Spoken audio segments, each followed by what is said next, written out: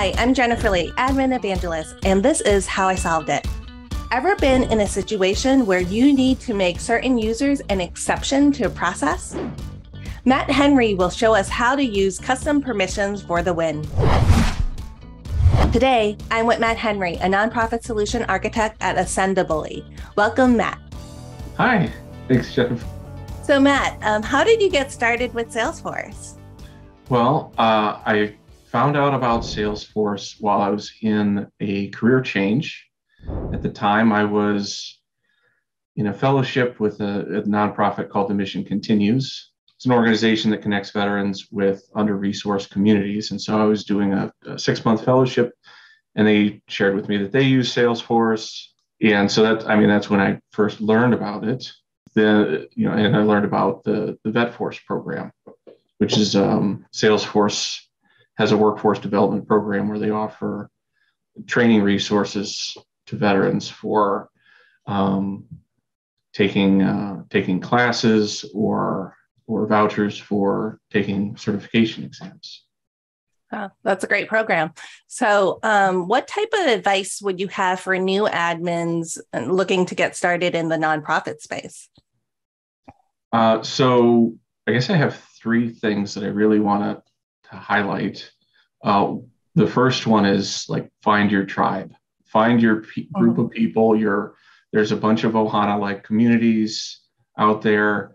Some of them are in the Salesforce communities. Now there's ones in Facebook, Twitter, Slack. You can find all the places. Find a group of people that will support you and answer your questions, and that you can support them as you learn. The second thing is always be learning, right?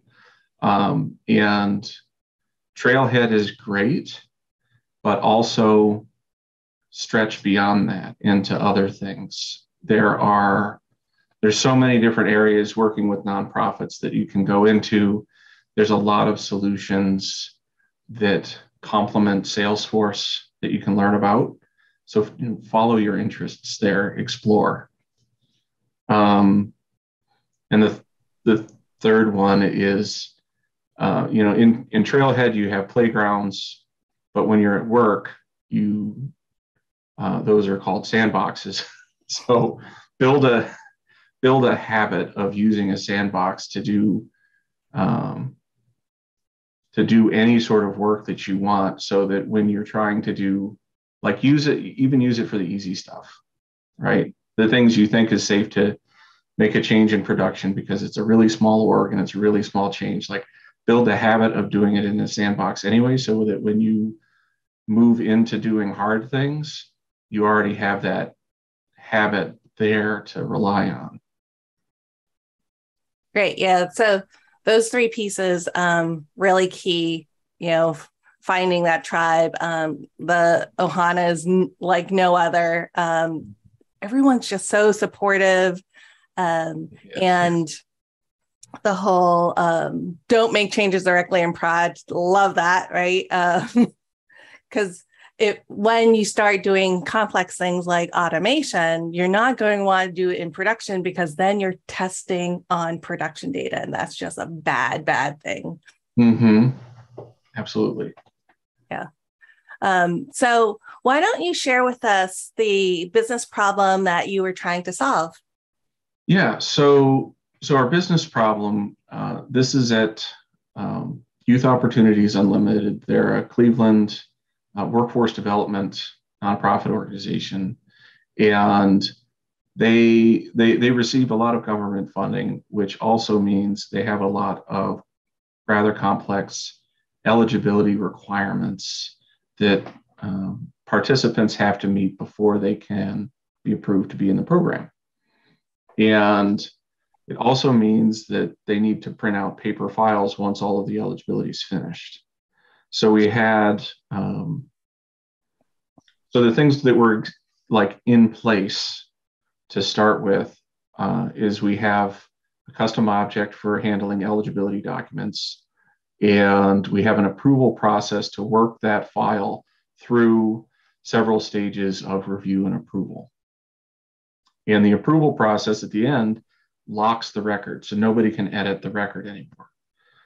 And sort of the monkey wrench is that there was a requirement to print the file after the approval is complete, and then to be able to mark it that it was printed, so that so the staff know what their work list is, which ones have been printed and which ones haven't.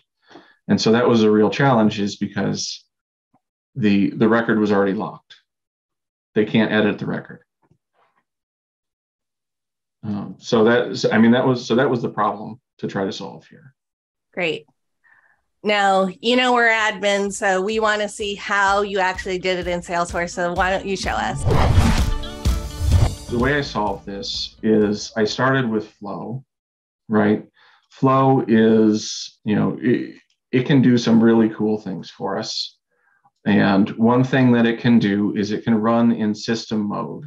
And so if you need to, you can set it to ignore the fact that that user's not a system admin, and it's going to make the edit as if it were like a system admin. So we started with a flow. It's going to run in system mode. So I'll go find my flow here. So this is a really simple flow, but the key thing is that it's marked runs as system.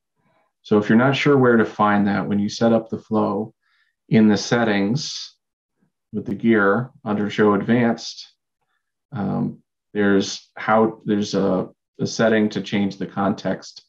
Right now I have it set system context without sharing, access all data.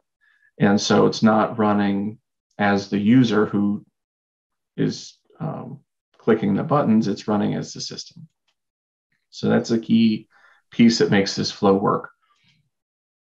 There's one screen, and the one screen has one field on it, paper file status, with a default value set to created. And then it has one update element to simply, this updates the record where the flow was started. So it's pretty straightforward, but I think it's kind of powerful in that it lets, it meets the requirements here. So the way this looks in the system, it's on this eligibility file. So this is my custom object.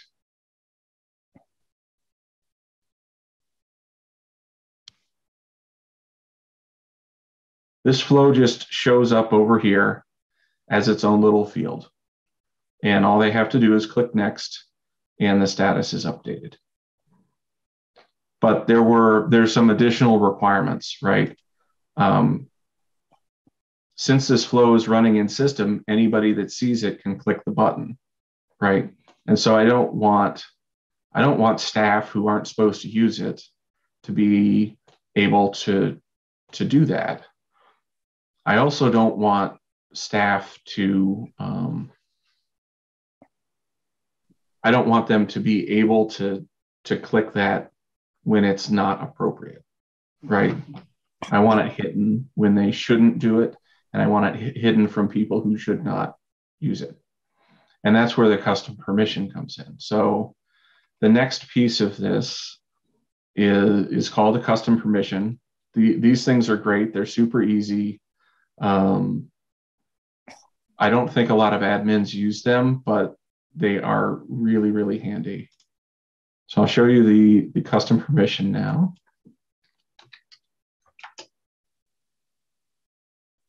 So the custom permission is great to use when you don't have a standard permission or some other way to meet your need. The permission has your,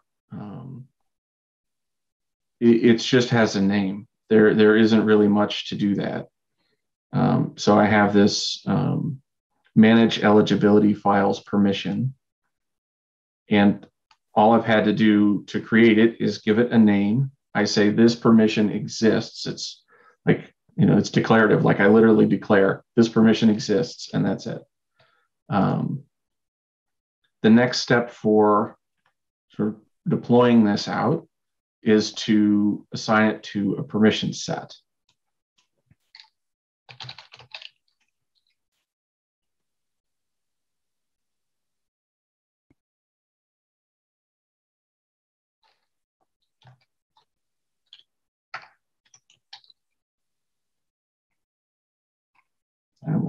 go. There we go. And I gave the permission set the same name to keep things easy.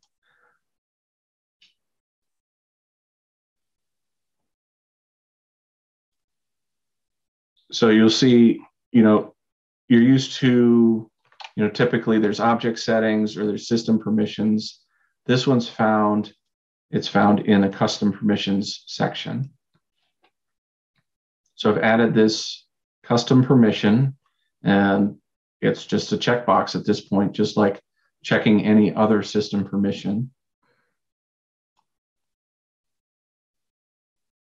And the assignments, and then I use manage assignments, of course, to assign it to the set of users that I want to have this permission. Okay, so the last piece of this permission is to make it do something, right? So the place where we make that permission matter is on the Lightning record page. So here I'm going to navigate to edit page. That's going to give me my Lightning record page.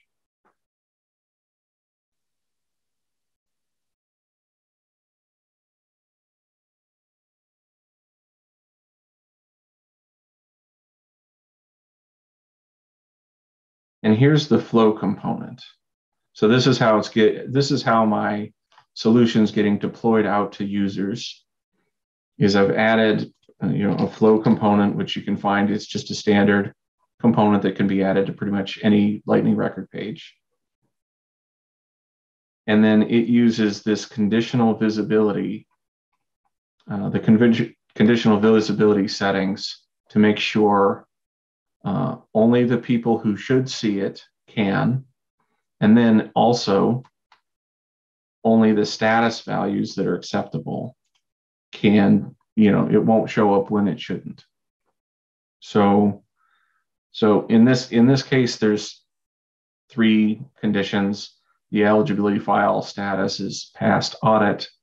The paper file status is ready for paper file creation. And then there's this last permission.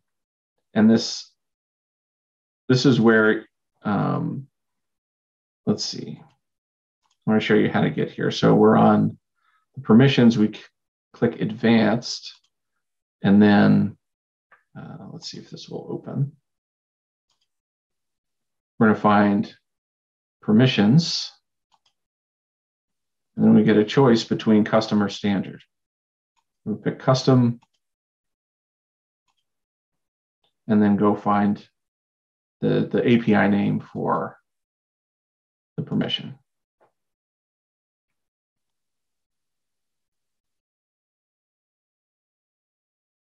At this point, the solution is deployed. The only other thing I wanted to highlight as part of this permission or as part of this solution, is this really simple idea. Like, I don't think list views get enough love sometimes.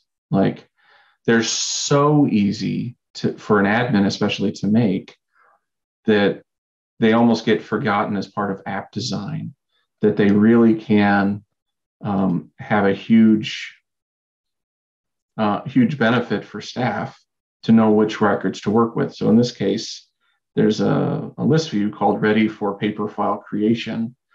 And this gives staff, this is their list that they work to 0. These are all the ones that meet those same conditions of the flow component. And so they can work this list to 0. And then whenever new items come in through the workflow, they will just be added to this list automatically, and then they can work on these files. So when we'll mark this one, we'll say we printed off what we needed to print off, click next. The field has been updated to paper file created, and the component disappeared because it's not needed anymore. And the record fell off the list view because there's no work to be done on it anymore. I think this is a great solution, and I totally agree with you in terms of custom permissions is really an underrated admin superpower. Mm-hmm. But I love that you were able to use, grant least privilege access to folks so that not everyone has access to be able to update that the field that you're exposing with a screen flow, but also certain conditions need to be met before a person can actually access that component using component visibility, which is a really cool feature in Lightning App Builder. Plus, I love how you use that same logic that you use to show that flow component in a list view as well. So it's great to see multiple use cases for custom permissions. Mm-hmm.